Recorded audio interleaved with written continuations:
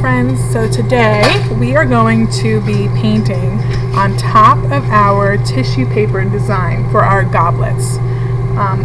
You are going to have a paintbrush and a tray that looks like this that has silver paint and gold paint in between you and the person sitting next to you. And you are going to be practicing adding your paint to your goblet and creating line and pattern. So let me show you what I'm talking about. You're going to get to choose which one you want to work with. You could work with both also. And you're going to take the paintbrush, and I don't know if you know, but this paintbrush's name is Tippy. And Tippy is a ballerina, and she likes to dance around your paper. Now Tippy's toes are very, very delicate because she is a dancer, so you never want to smash her toes because that would be so hurt and she'd be in so much pain. So we just want to be very gentle when we're using Tippy the paintbrush. So I'm going to choose gold, and Tippy's going to dip into gold. Look at how gentle she is. She's not dancing yet. She's just going to put on her shoes.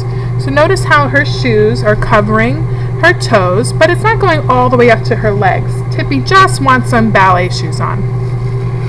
And then when you go ahead and you put it on your paper, Tippy is going to dance on your paper, very gentle. So I'm going to go ahead and create kind of an outline of my goblet. And I press down and I move along. See how she's dancing along the paper? And then she needs a little bit more ballet shoes on, so I'm going to dip it in. And she's going to come up here and dance along the top.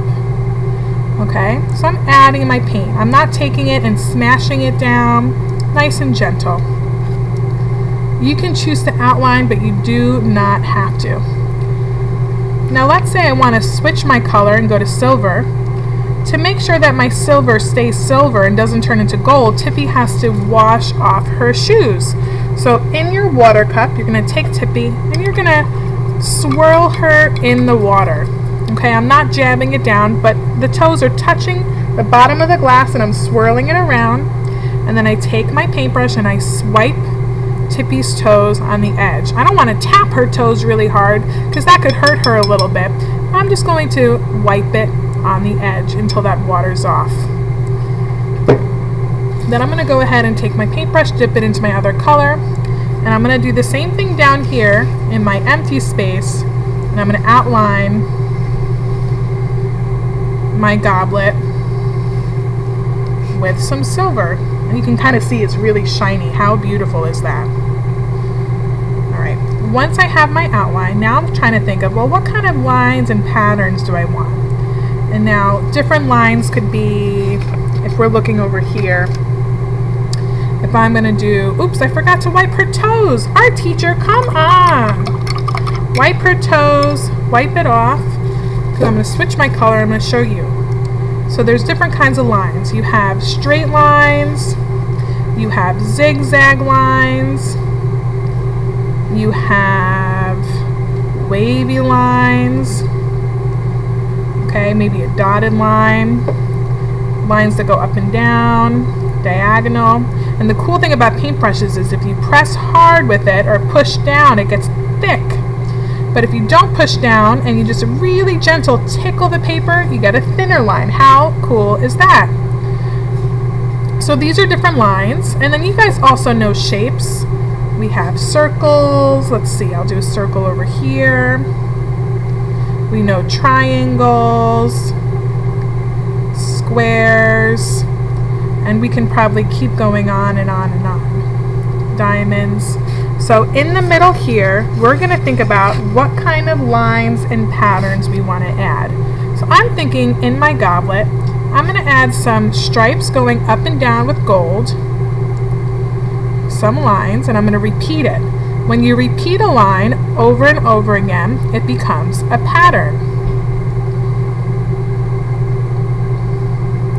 But now I'm going to go ahead, I'm going to clean off my paintbrush in the water, swipe the edge, and now I'm going to go ahead and add some silver. So now I'm going to think of some shapes.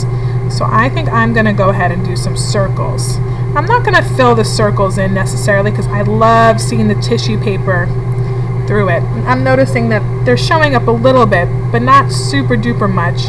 So I might leave the silver for the bottom, but I'll finish doing my circles up here. Down here, maybe I'll add some stripes going across this way. Can you guys tell me what I need to do with my paintbrush before I dip it back into gold? Yes, excellent. You're going to wash her toes. Alright, so I'm going to go ahead and here's my water. I'm going to rinse, rinse, rinse, wipe it on the side, and I'm going to go ahead and dip back into my gold. And what do you think? Should I do more circles or maybe should I do more stripes? I think I'm going to do some more stripes. So I'm going to go ahead and I'm going to add some stripes all the way across just like I did to the top.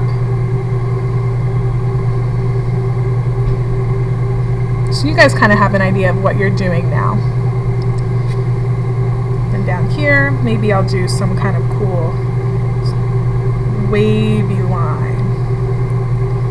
So as you guys are working, I'm going to go ahead and I'm going to show the video again so you can look at the video if you need help trying to figure out what to do.